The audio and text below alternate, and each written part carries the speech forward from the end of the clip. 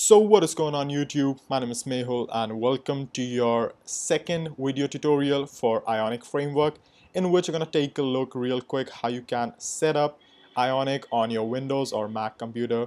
And if you're on Windows, you might want to uh, watch the next one, because I'm going to show you the exact same thing again on Windows. The process is 99% same for Windows and Mac. And if you want to set up with Mac tutorial only on Windows, you can go ahead and follow along.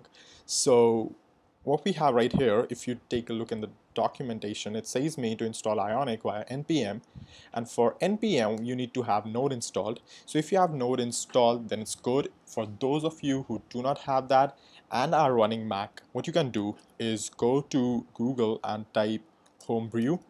And this homebrew, what this is a package manager for Mac OS, and it's quite handy. You might want to use it all the time. Like if you want to install something like MySQL, you can just go ahead and pre-install MySQL and you'll be up and running with that.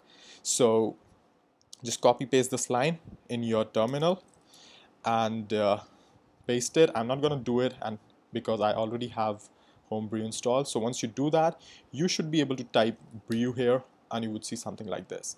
So once you are done with that,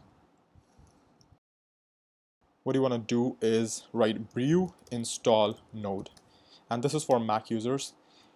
Once you do that, it will install node on your Mac, and I already have that installed, so it should just say me that it has just found the installation.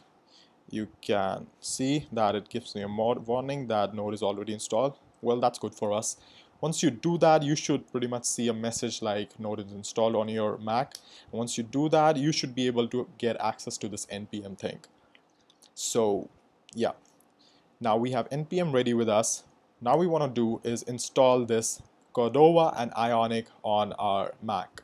And what this Cordova is pretty much it is the base engine of wrapping up your HTML, CSS, and JavaScript into a native application. Ionic is just a wrapper around it. Ionic provides you a lot of components and list views and navigation and all that stuff, so that your application might look and feel a bit more native instead of just a simple web view.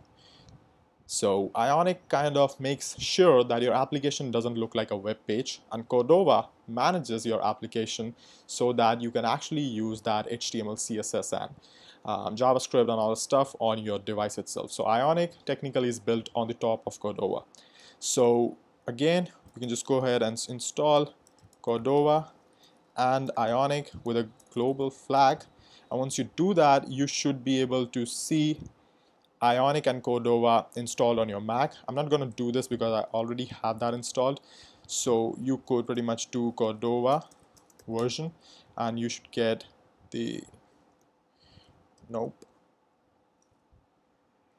you should get the version back. And similarly with Ionic as well, you should pretty much get 3 point something version as the version, right? So once you have done that, you should be able to now start an application for Ionic. And to do that, what I'm going to do is go to desktop,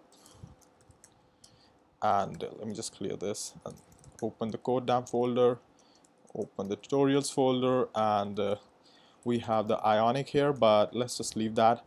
I'm going to say right here, just like it says me, Ionic start my app tabs. So I'm going to say Ionic start hello world and tabs. Now what this does is that it creates an application.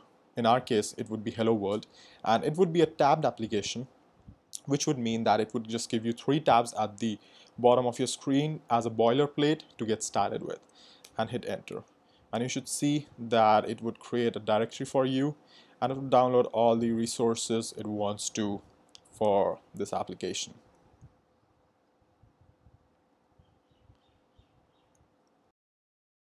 And it should take a minute or two for you to get to this point, and you would see this link this app to your Ionic. I'm not going to go with that for now.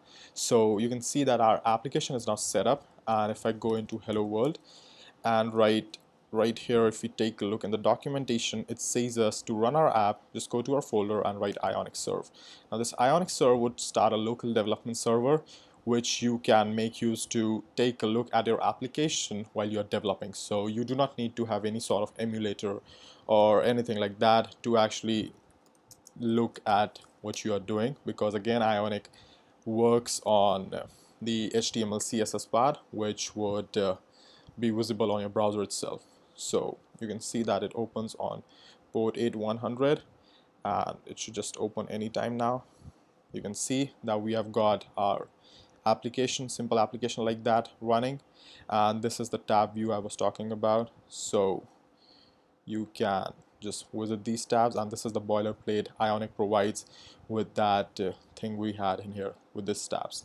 So yeah, that's all pretty much it for this tutorial, and that is how you would set up a very basic Ionic application on a Mac. And in the next tutorial we're going to take a look at how to set up the same thing on Windows. So if you have done that correctly on your Windows machine as well, you are free to go on the tutorial number, I don't know, next to next, maybe it's 4th, I guess. Yeah.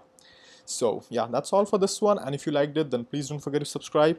And again, I have my Patreon link in the description. If you feel generous, you can donate some amount there. I would really appreciate there. And yeah, that's all for this one again, and see you then on Windows.